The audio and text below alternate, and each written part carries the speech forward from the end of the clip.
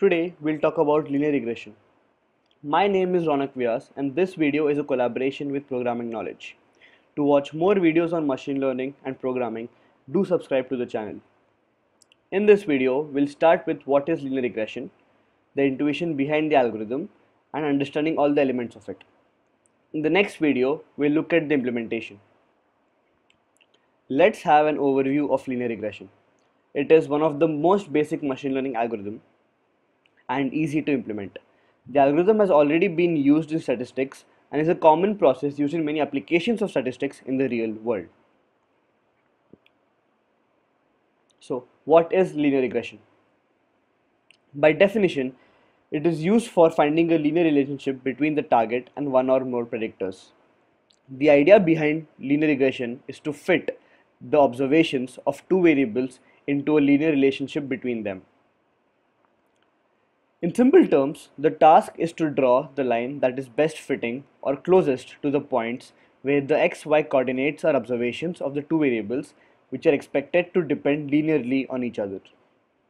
In more simpler terms, given two variables x and y, the model can predict values of y given future observations of x.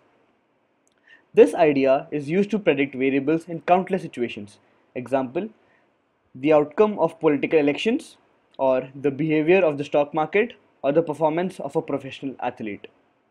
There are two types of linear regression, simple and multiple. In this video, we'll only cover simple linear regression. So, we had talked about drawing a line that is closest to the points which are our variables. This line can be modeled based on a linear equation shown on the slide. Here, x and y are our variables which will be present in the dataset. The motive of the linear regression algorithm is to find the best values for a0 and a1, which we call the parameters. Before moving on to the algorithm, let's have a look at two important concepts you must know before understanding linear regression. The cost function. The cost function helps us to figure out the best possible values for a0 and a1, which would provide the best fit line for the data points. The difference between the predicted values and the ground truth measures the error difference. We square the error difference and sum over all the data points and divide that value by the total number of data points. This provides the average squared error over all the data points.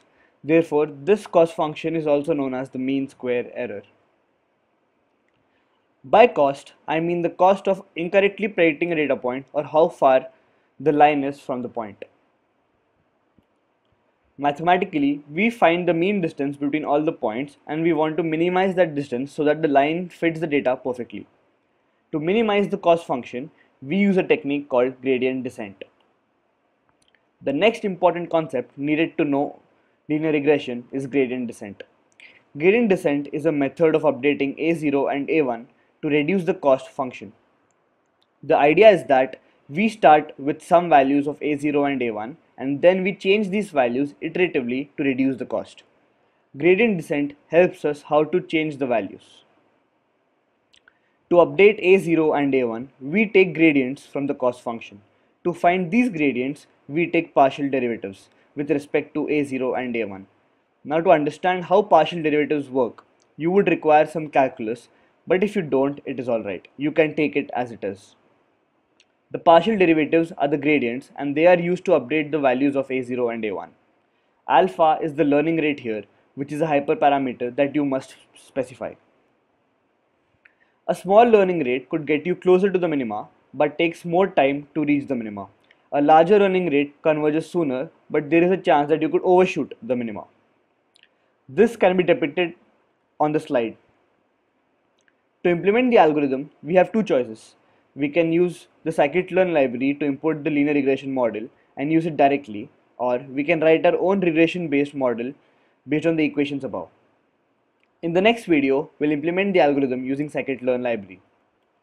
Thank you.